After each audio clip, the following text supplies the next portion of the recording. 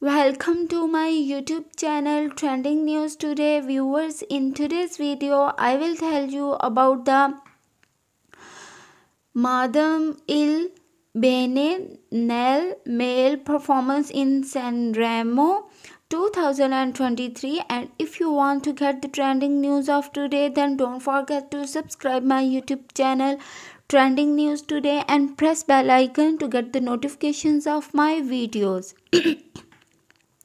Viewers, after so much controversy about the vaccine with Madam, we return to talking about music. The singer concluded the SANREMO 2023 festival in 7th place with the song The Good in the Bad, which also took 2nd place in the ranking that Spotify dedicates to the singing competition. It was a great performance from them.